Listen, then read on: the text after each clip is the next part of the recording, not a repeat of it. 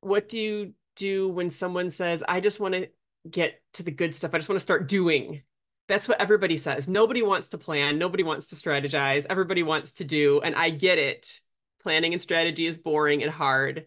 Um, unless you're one of the people for whom it's really, really super fun. And that's all you want to do is plan and strategize. And then you never execute on anything. You just have beautiful strategies. Also not a good thing.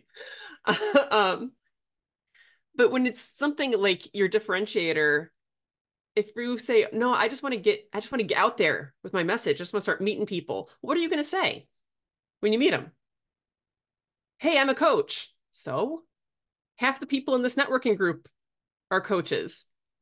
Like, okay, do you have a dog? Like that's more interesting to me, right? Um, so yeah, like you want to just get to it, but you have to know what you're going to say, or you're just going to waste so much time and you'll waste so many opportunities because people will have already met you. They're not going to come back around and meet you again. You don't really that whole you don't get a second chance to make a first impression.